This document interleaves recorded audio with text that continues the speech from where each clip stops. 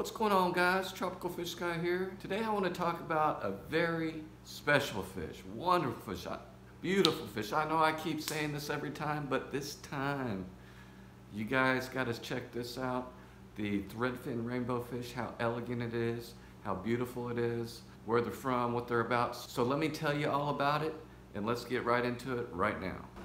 The Threadfin Rainbow fish is a wonderful community fish that is both beautiful and peaceful.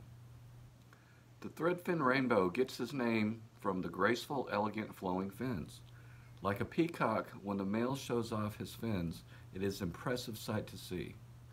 What makes this fish unique is the male's flamboyant appearance when he displays his plumage.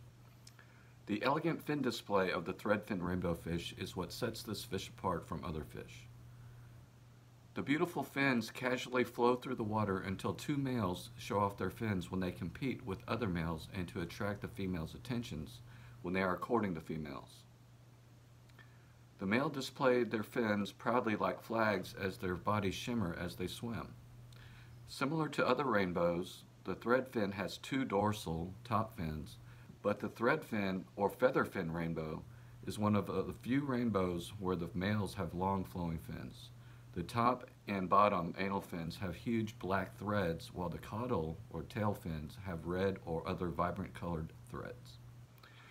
Rainbow fish in general have large eyes, black or silver band that runs through the middle of their bodies, forked mouths, and two dorsal fins.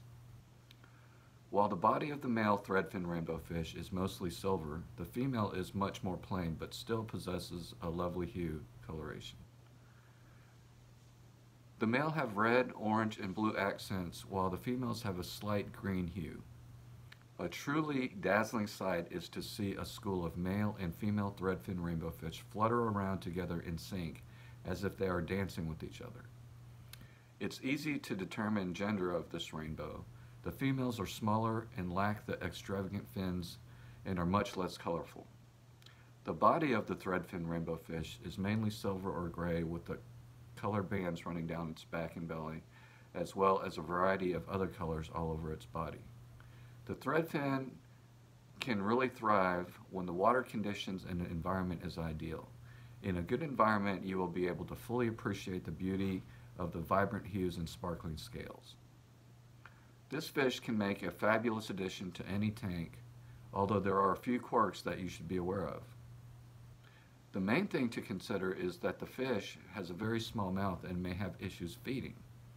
This being said, if their special requirements are provided, almost anyone can keep threadfin rainbow fish. So let's talk about what threadfin rainbow fish eat. Because they have the tiny mouths, they have some special dietary needs that need to be met to ensure that the fish gets enough food to thrive. The threadfin rainbow fish is an omnivore and feeds on vegetation like algae and diatoms as well as small insects. So small foods like live or frozen mosquito larvae, baby brine shrimp, copepods, daphnia microworms, and grindle are all suitable treats for your threadfin rainbow fish. Finely crushed flakes should comprise a decent portion of the fish's meals.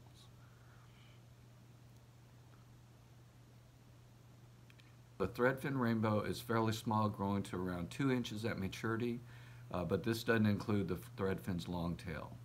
The threadfin can live up to 5 years with an average lifespan of around 3 to 5 years in a good environment.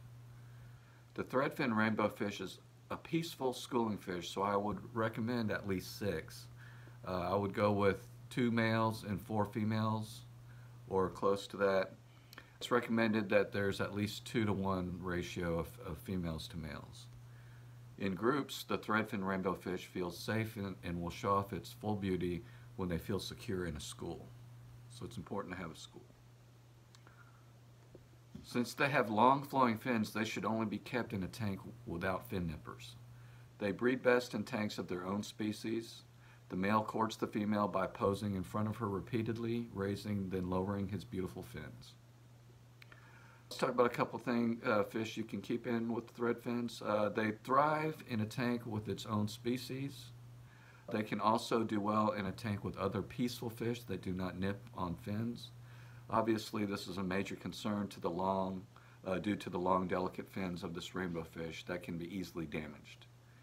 To minimize the risk of fin nipping, keep the threadfin rainbowfish with other threadfins or other fish that are peaceful and social that won't intimidate or bother these delicate fish. Some companions that are known to get along successfully are platies, mollies, some tetras, guppies, celestial pearl danios, dwarf rasboras, and a bunch of other small fish. Cherry shrimp, amana shrimp, bamboo shrimp, and other large species of shrimp can also be a sound choice. When it comes to creating a community for the threadfin rainbowfish, your options should include gentle fish and not aggressive fish like Oscars, African cichlids, or other aggressive fish. So, the threadfin rainbowfish is native to freshwater swamps and thick planted areas of northern Australia and New Guinea. The fish inhabits freshwater marshes and slow-moving rivers. They like areas where there is heavy vegetation. Lily pads appear to be a favorite plant of the threadfin rainbowfish, since they're often found swimming around these floating plants. Schools are also found around driftwood as well.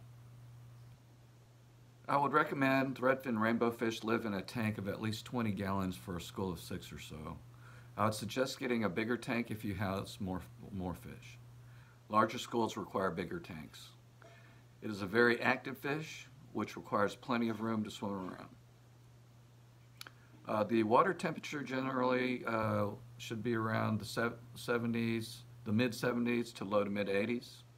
Threadfin rainbowfish prefer soft to moderately hard water with a pH between 6 and 7. But a stable environment is what I would recommend instead of trying to chase water parameters. The threadfin rainbowfish does not require a strong current in the tank, since they are used to shallow and slow-moving waters. They do, however, need plenty of oxygen, so I would recommend using air stones in your tank. This peaceful rainbowfish is a schooling fish that does best in a well-planted aquarium. Rainbows appreciate a gravel or sand substrate and may intensify their colors against a dark-colored gravel. There are certain things to consider to make them happy. A well-planted tank with open swimming spaces at the front is an ideal environment. Some of the fish's favorite plants include hornwort, water wisteria, and java moss. The threadfin rainbowfish will hide in the plants when it is sleeping or when it needs a hiding place. The threadfin rainbowfish is also known as a jumper and has been known to hop out of the tank, so I would recommend a lid on your fish tank. You can also provide a gap of space at the top of the tank, and you may be able to witness the sight of the leaping threadfin rainbowfish. As far as breeding, the threadfin rainbowfish is not the easiest fish to breed. Water changes at a slightly cooler temperature may induce them to spawn. Use a spawning mop or clumps of moss, as the eggs will need to be removed once they are laid so the parents don't eat them. The fry will be very small. Feed with infusoria until they have grown slightly, and then feed with newly hatched brine shrimp, according to the experts. I have not done this myself. Sexing is easy by examining the fins. Males have larger, more flamboyant finnage than females. Males also have more intense colors. When reproduction takes place, eggs are scattered among the leaves of submerged vegetation and hatch after 7 to 10 days. So to wrap it all up, with the proper care, the threadfin rainbowfish can be a great addition to a peaceful community tank or a centerpiece in a tank by themselves in a big school. The spectacular display of the finnage is an amazing sight to see and the most alluring feature of the threadfin rainbowfish. It is important to note that this fish requires special care so it can thrive. When these special needs are met, I would highly recommend keeping the threadfin rainbowfish. There you have it, guys, the threadfin rainbowfish. I hope you guys love them as much as I do. Leave a comment below and let me know if you guys plan on or have had the threadfins. Let me know if they're as beautiful as I originally said that they were. How cool their patterns are and how their personalities are. So leave me a like, comment, subscribe, hit that bell notification, get on the mailing list for special tips and tricks and the fascinating fish facts. Go to tropicalfishguide.com/sign up to sign up for the mailing list. Go to fishytees.net to check out the merchandise. And thank you so much as always. Really appreciate you guys for watching. Happy fish keeping. Peace out.